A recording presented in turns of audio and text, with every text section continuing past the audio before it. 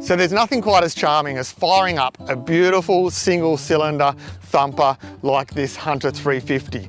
In this episode, I'm going to take a closer look at the Hunter 350.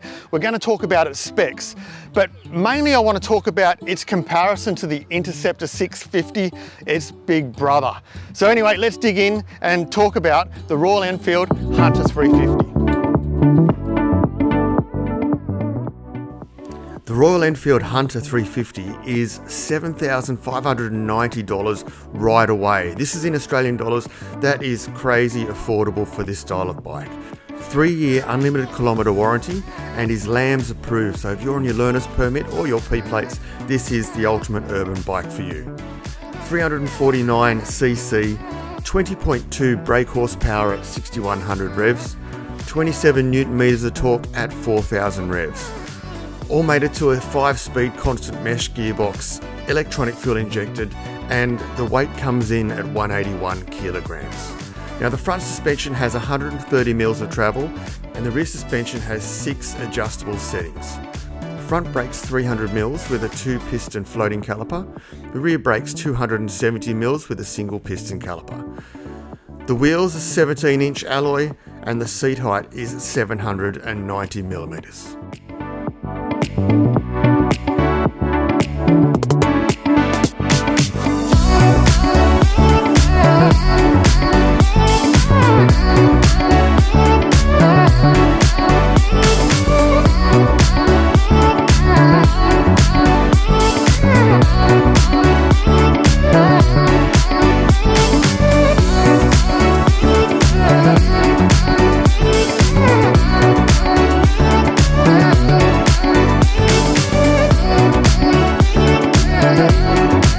So let's face it, the Hunter 350 is going to sell by the bucket loads in Australia.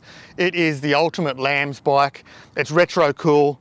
It's a simple engine. It's got enough power to get around the city. It can do freeway speeds if needed. But is it the best way to spend your money? Let's talk about the comparison between the Interceptor 650 and the Hunter 350. So the Hunter is retro cool. So is the Interceptor. The Hunter is customizable. You could create cafe racer, tracker, scrambler, anything out of this. You can do that on the Interceptor as well. The Hunter is LAMS approved, so you can buy this on your learner's permits and your P plates and have a great time. You can do that on the Interceptor as well. It's affordable, so is the Interceptor. And it's the ultimate urban bike, as is the Interceptor. Now, I'm certainly not bagging the Hunter 350 at all. I think it's an amazing bike for its purpose. It's absolutely exceptional in the urban environment. And to be honest, I'd love one of these in the garage too. It's lightweight, you can move it around with ease. And that little 350 or 349cc thumper just sounds like an absolute peach when you're trundling along the road. But let's take a deeper look into the comparison between the Interceptor and this. Now I've got my cheat notes for this one. So seat height on the Hunter is 790 millimeters, 804 for the Interceptor. So the Interceptor is a little bit taller. The weight on this is 181 kilograms, 202 for the Interceptor. 349cc, 648cc on the Interceptor. Now this is where things change. Now bear in mind, this bike here, the Hunter 350, is $7,590 right away. The Interceptor is about $4,000 more, but you're getting almost double the bike for that $4,000. So 20 brake horsepower on the Hunter, 47 brake horsepower on the Interceptor. So you've almost got double the horsepower for $4,000 more. Newton meters of torque, 27, 52.3 on the Interceptor. Again, almost double the amount of torque as well. 5-speed gearbox. On the Interceptor, there's a 6-speed gearbox, so you've got that extra gear for highway speed as well.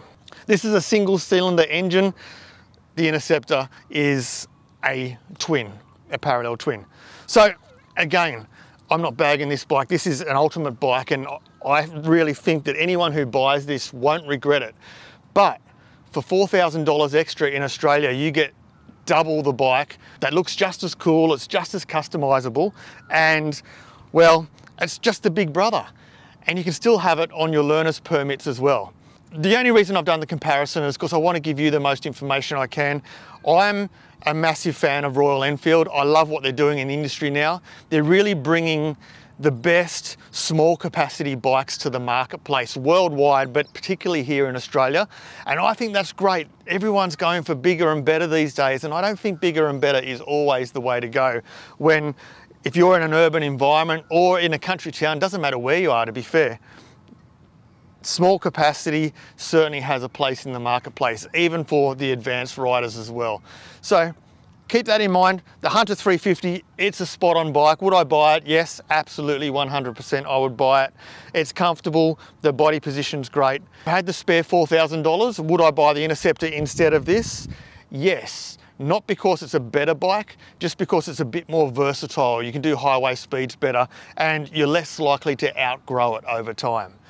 Anyway, Royal Enfield Hunter 350, get down to your Royal Enfield dealers here in Australia, guys. Test ride, you're going to love it. This engine is amazing, and yeah, I can't speak highly enough of it. The Hunter 350. Thanks for watching, guys. See you on the next video.